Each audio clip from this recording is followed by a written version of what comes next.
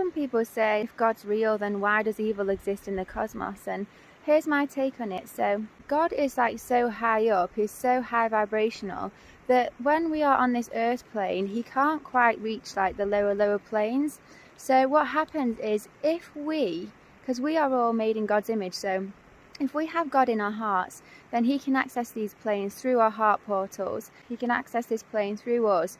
But if we block and close God out from our lives, and we block him from being able to use us as a portal, then suddenly God can't exist on this plane anymore, because he has to come through us in order to fulfill his will and what we want. And so what's happened over time is that people have just so shut God out that there's barely any like portals for him to and his light to come through anymore, or there used to be, but now it's all changing again because everyone is turning back to God and turning back to the light, and we are all ascending. But when people have shut God out of their lives, then he can't come and access anymore, and what happens is then darkness is allowed in, because when there's no light, there's darkness. And so God is light, and so when you don't have God, then you allow darkness in. And so the devil and the darkness and the beings from the lower planes have managed to come through us, through our portals, and basically create havoc, create evil.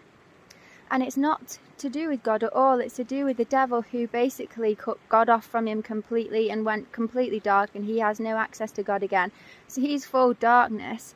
And so if we don't have the light of God in ourselves and we don't allow God into this plane, the devil can then overtake and rule. So if we want to bring good back into the cosmos, we need to allow God in and accept God and bring him in and say, I bring in God. God, fulfill your will, bring light into the cosmos.